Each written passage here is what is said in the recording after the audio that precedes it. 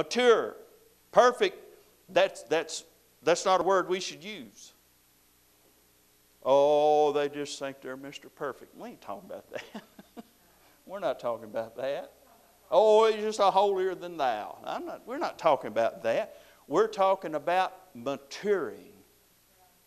People maturing, Brother Darrell, where they can come up and know God and grow up into Him and become a man in Him, become a woman in Him, not a babe, a man or a woman in Him. Grow up. That's what He wants the body to grow up. Now, how can we grow if all we're doing is putting all this junk into it?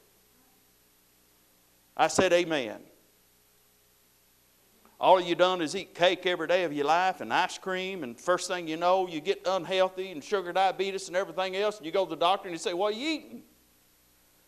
Oh, I'm just eating cake and ice cream, man, 3 times a day. Well, he said, no wonder you weigh 500 pounds and you got sugar diabetes and you're going to die. Why don't you stop eating that stuff and put something good in your body? Well, amen. A little of it might be all right, but not all the time. Are you hearing me? Oh, we'll feed these old things into the body. Oh, you brother, I tell you what, God is in control. Yeah. I'm telling you, if things ain't going right in your life, yeah, amen. I'm telling you right now, God is in control. Is He? If you ain't doing what God said, He's not in control of your life. Now, you can forget it. You're playing. You don't know what you're doing. You need to stop it. You need to sit down. No wonder. That's what's wrong today. Amen. Now, I'm not saying there won't be problems. Yes, there'll be problems. But you stop looking at those things. You start getting in God's Word and you straighten these problems out. You walk in line with what God said. Now, I'll tell you one thing. If you walked with Jesus down here, you wouldn't be thinking those things. He never said them. I said He never said them. He never once said, well, you can't never tell what God's going to do.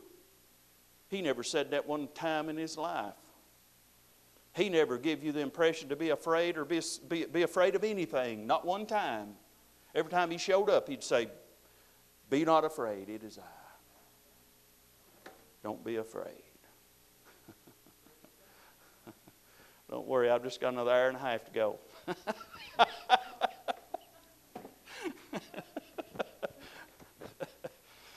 Amen.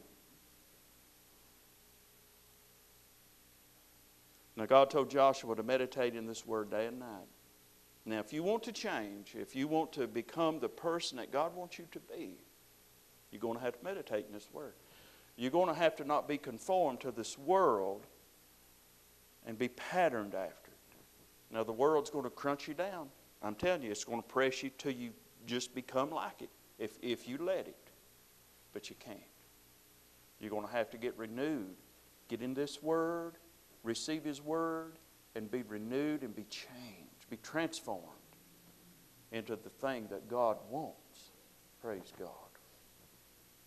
Amen. Would you come share with us about 15 minutes here, Brother Darrell? We'd sure like for you to. Amen. If you don't care to follow me. If you don't care to follow me, maybe you can smooth it over here. Amen. I'm just kidding. We appreciate Brother Darrell. I do want you to come. Amen. Now, I'll tell you what, God is a good God this morning. I say God is a good God. Amen. Come up here, Brother Darrell, before you begin. I got you. He's on number 8 up here. I want you to pray for these. Come right here. Pray for these here. Help me pray for them. Sylvester's called in. Lord bless his life.